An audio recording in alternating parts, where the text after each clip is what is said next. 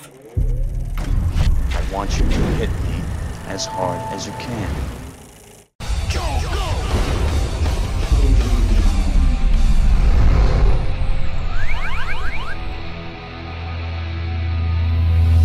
Begin a new year of awfully good movies by talking about a filmmaker who has made a huge comeback ever since his last appearance on the awfully good radar, by the name of M. Night Shyamalan, whose latest flick serves as a sequel to not just his psychological horror flick Split, but also his cult classic superhero flick Unbreakable, as the many voices of James McAvoy meet up in a mental hospital alongside the unbreakable Bruce Willis and the very much breakable Samuel L. Jackson in Glass. And while the critics may have thought this was an underwhelming sequel, its solid box office opening is definitely a great achievement for the career of Bruce Willis, who has not had a great track record with sequels lately. But long before we saw Bruce returning to the Unbreakable universe, we were hearing him return behind the microphone once again as the voice of the telepathically wisecracking baby Mikey in the 1990 comedy sequel Look Who's Talking 2.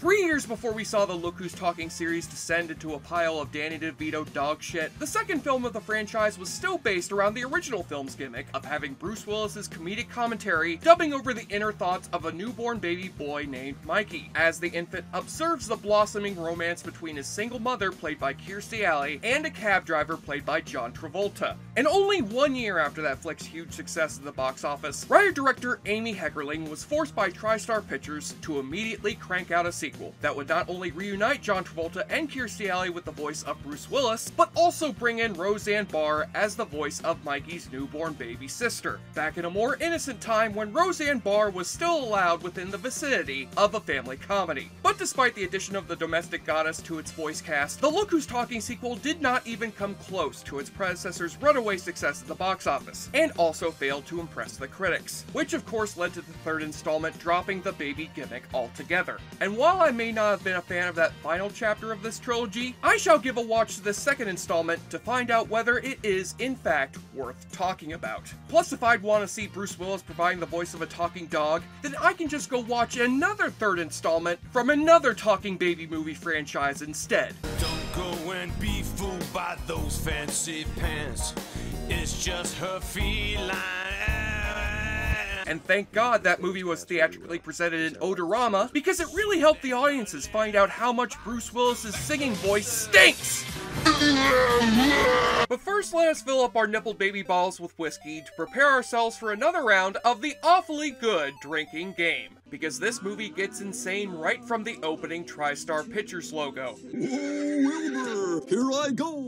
I'm running pretty good now, and I'm gonna take a jump, and oh, I got wings and I'm flying. Unbelievable, it's like a TriStar Pictures, where anything can happen. And yes, that was Bruce Willis doing that Mr. Ed impression, just in case TriStar wants to bring him back to the franchise later on for Look Who's Talking Nay!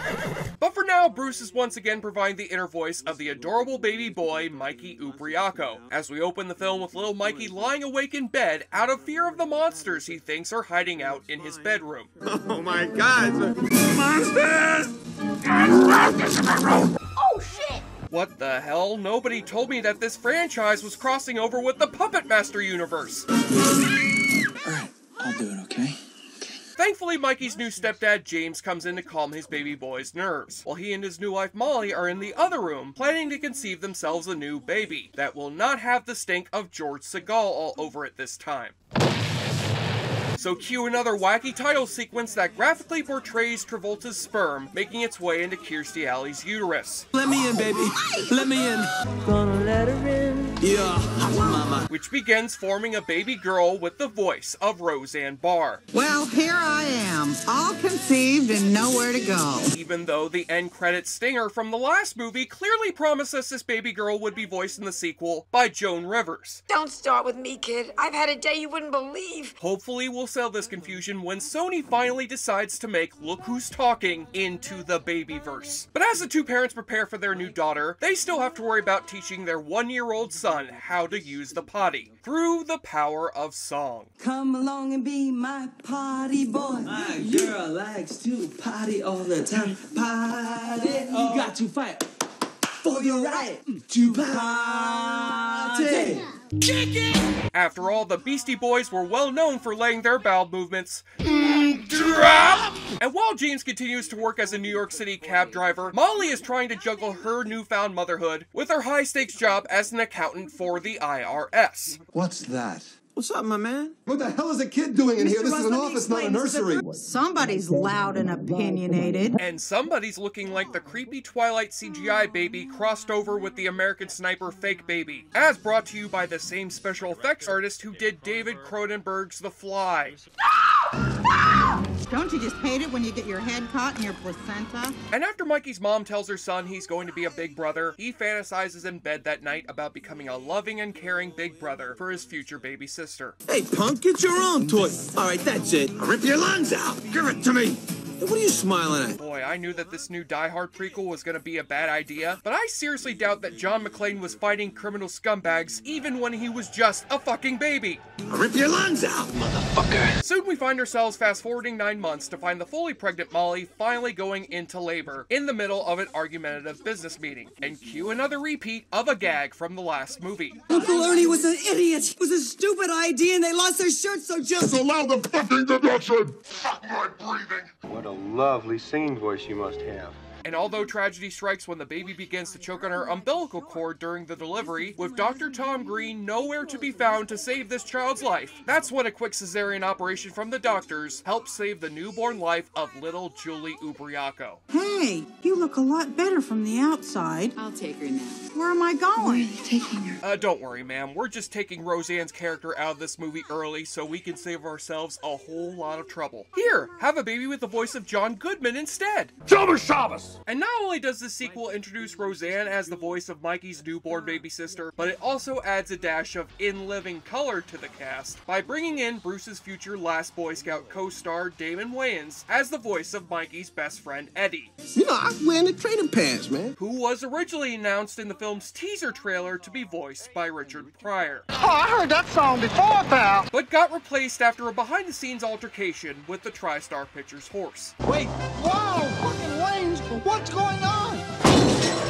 Fucking white horse? Anything can happen. And Eddie is here to warn his baby buddy about the hidden conspiracy behind his parents' toilet trading. Yo, we have to, Mike, because the toilet man says so. Who? Mr. Toilet Man. He likes to eat your doodle in your pee-pee. So I say, give it to him. Oh, no need to explain. That Lifetime documentary told me everything I need to know about Mr. Toilet Man. I'm joking, of course. The role of Mikey's imaginary toilet monster is actually voiced here by the one and only Mel Brooks. Hey, you little fisher, I'm talking to you. Oh, no, what is that? Give me some pee-pee. Where's that pee-pee? We're talking about pee-pee here. You better give me that pee-pee. Give it to me. Trip, trip, trip. And ironically enough, the little kids who watch this movie will also now be having nightmares about Mr. Toilet Man. The next time you sit on me, I'm gonna bite off your cushion. Yes! Meanwhile, on the adult side of the family, Molly is seeking the help of her nagging mother, played here yet again by Olympia Dukakis, to use her connections at the airport so that her taxi-driving son-in-law can get a more financially stable job as a private airplane pilot, seeing as Jimmy Ubriaco and John Travolta happen to have a secret passion for flying airplanes. I'm coming home. But instead of being thankful to his wife, James feels emasculated that his wife has taken a dominant role in managing their newfound family. My parents are okay separately, but as a couple, they stink. Just put me in a fucking dress. Hey, JC, hey, baby, look at me. And things sour even further between the two lovebirds when who should move into the apartment but Molly's deadbeat brother, Stuart, played by Elias Codius, who needs to stay at his sister's place while he's on the lookout for a new job. He's the accountant for Mitsubishi. Not anymore. I hate these damn Orientals, man. They're buying up this whole damn country. Whoa there, Casey Jones. Just because you got replaced in Ninja Turtles 2 by that Surf Ninjas guy does not give you permission to insult him as an Oriental. But when James comes to discover his brother-in-law is a paranoid, gun-toting maniac, he tells Molly he no longer wants her brother in the same house as their two infant children. If I drink out of a styrofoam cup, you give me a 2-hour lecture. But Travis Bickle moves in with us with a semi-automatic weapon, and it's okay. And trust me, Travolta's character isn't simply making this Travis Bickle comparison simply because he happens to be a fellow taxi driver. But what do you think's gonna happen when the shit really hits the fan, huh? Earthquakes or flash floods. Like, there's a lot of chaos and horror, people dying in the streets. Someday a real rain will come and wash all this scum off the streets. Now, one of the things that still holds up rewatching the first Look Who's Talking is the charming chemistry between Travolta and Kirstie Alley. which does occasionally shine through now and again in both of these shitty sequels. But in the case of Look Who's Talking 2, these two characters are forced to bicker and bitch at each other for most of the movie, simply because Kirstie Alley refuses to admit her brother is a racist psycho who shouldn't be hanging around her 2 infant children, and things boil over to the point of them finally separating from each other. I'm not gonna kick him out. So you just get out of here! Elvis is leaving the building! Chase my daddy away, I'll show you a thing or two. Here, all the yelling and screaming all the time. Here's what I think of your little friend here. Oh, no! Bye-bye, Birdie. You hurt my friend! And as for the voices of the 2 kids in the film, Bruce Willis does get to showcase some of his trademark comedic charm, even when he's given these terrible one-liners and forced to sing to his penis. When you have to pee, you jump up and down, but sometimes nothing has to come out. But as for Roseanne, she does not get much to do here as Mikey's baby sister. That doesn't involve her screaming and crying at the top of her lungs with that eternally annoying voice of hers. Will this pain ever go away? Here's a toy you can play with, a Nerf ball. I don't Here's want another one. balls! Plus, Amy Heckerling has admitted in a recent interview that she only did a Look Who's Talking sequel because TriStar Pictures legally forced her to. And her contempt behind the camera is obvious when you're watching John Travolta break out some truly dad joke level celebrity impressions. Why you of all the things, I'll take that gummy and I'll knock him from here to Kingdom Come. Pee-wee? Ha! Ha ha! Well, what would Arnold say if he were here? He'd say, do it. Why don't you do it? You are here. Do it. Also, why are we plugging a far better TriStar movie from 1990 in the middle of this terrible movie? You got a lot of nerve showing your face around here, Hauser. Look who's talking. And while I'll admit Travolta does try now and again to add dimension to his one-dimensional character, the best performance of the movie actually comes from none other than Gilbert Gottfried in the role of Joey the baby gym instructor. And God bless Gilbert Gottfried for improving some hilariously inappropriate jokes around these little kids. Don't forget to breathe, because a lot of times people just drop dead here, and you say, and what happened? I forgot to breathe. Need some help? A circle. Indians dance in Okay. a circle. Help me. Jews and Italians all on, dance kids. in circles. Oh, I'm proud to say she's my And after Gilbert joins John Travolta for a white people as fuck dance number with these little kids to the tune of Elvis Presley's All Shook Up, I'm all shook up. Molly is inexplicably convinced to give her husband another chance, which reunites the family all back together just in time to watch little Mikey finally take a shit inside of Mel Brooks's mouth. Yippee-ki-yay. What's the toilet man? Mommy! Daddy! Mike, you did it. Wait a minute, I'm not done. A pee-pee in the potty. A pee-pee in the potty.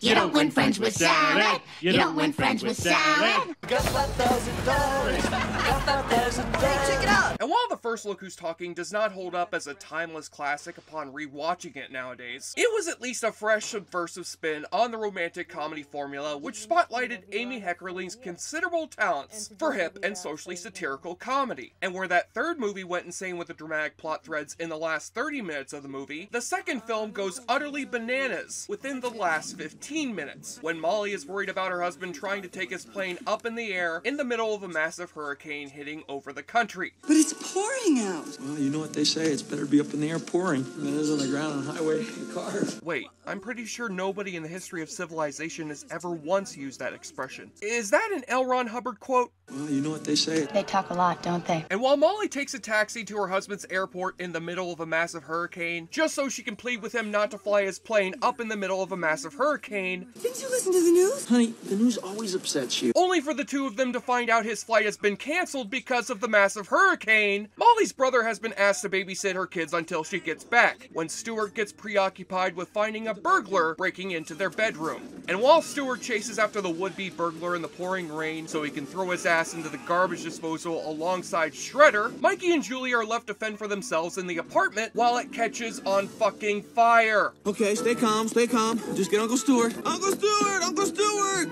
Oh, great. Oops. If only Gilbert Gottfried was still around in this movie so he could teach these babies how to be cool about fire safety. I hate smoke. It's disgusting. So whenever I see it or smell it, I make this noise to warn you. So while Look Who's Talking 2 may be a half-ass sequel to a movie which was not asking for a sequel, it is not without some guilty pleasures over its scant 80-minute length. Yes! And who knows, if we finally can get Bruce Willis back for an Unbreakable sequel, then perhaps he may one day come back to play the grown-up Mikey in a Look Who's Talking reboot, where he and John Travolta could return to enlist the services of their old pal Quentin Tarantino. Oh, Mikey, what do you want? You want a pizza pie? I'm gonna bite off your tushy! Look who's talking. Never again. Anything can happen. And on the Christmas-related theme song watch, I am sad to report that this Look Who's Talking sequel will not include any Christmas-related theme songs as performed by a white French baby rapper. But much like the original movie, this flick still does have a legitimately good soundtrack that manages to afford not only 2 Elvis songs and a George Harrison song, but even a John Lennon song. I was dreaming of the past. Yes, because when the nation was in mourning over the tragic death of John Lennon 10 years before this movie, the hope we had all shared was that Mr. Lennon's music would continue to live on into the future so that it could further promote world peace, as well as provide the soundtrack to a talking baby comedy co-starring an animatronic toilet monster who drinks infant piss and speaks with the voice of Academy Award-winning screenwriter Mel fucking Brooks. And the world will live as You're supposed to give me some pee-pee! Where's that pee-pee? We're talking about pee-pee here! On the enjoyableness continuum scale from Bull to Bruce, Look Who's Talking 2 is about as good as you'd expect from a sequel that couldn't even bring back Abe Vigoda or Charles Barkley. I think I broke my ass. That's terrible. And changes its diapers into a 5 out of 10. Indeed, how can the same shit happen to the same baby twice? Die Hard quotes! I'm Jesse Shade for JoBlo.com, and I'm glad to report that JoBlo.com has just made a deal with Sony Pictures to help distribute all these boxes of unsold Look Who's Talking t-shirts, now available in children's sizes, adult sizes, and our brand new John Travolta sizes. Yes! To get your Look Who's Talking t-shirts and sweatshirts, call 1-800-538-2000 and use your credit card. Or send check or money order to LW T-Shirt Offer, P.O. Box 239, Bellwood, Illinois 60104. Include $3.50 postage and handling and $1 for each additional item. Offer expires October 31st, 1990. Cool commercial, huh? Rewind it and watch it again. We'll wait. Okay, enjoy the movie.